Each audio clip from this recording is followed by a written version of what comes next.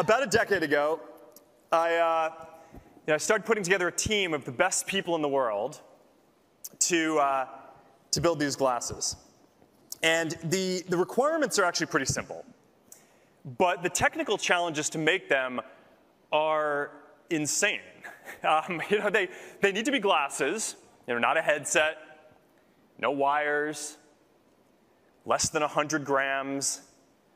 They need wide field of view, holographic displays, sharp enough to pick up details, bright enough to see in different lighting conditions, large enough to display a cinema screen or multiple monitors for working wherever you go, whether you're in a coffee shop or on a plane or wherever you are. And you need to be able to see through them. And people need to be able to see through them too and make eye contact with you. Right? This isn't pass-through. This is the physical world with holograms overlaid on it. So if someone messages you, you will see that.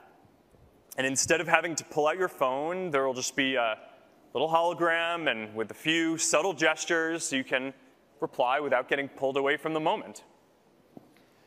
Or if you want to be with someone who is far away, they're going to be able to teleport as a hologram into your living room, as if they're right there with you.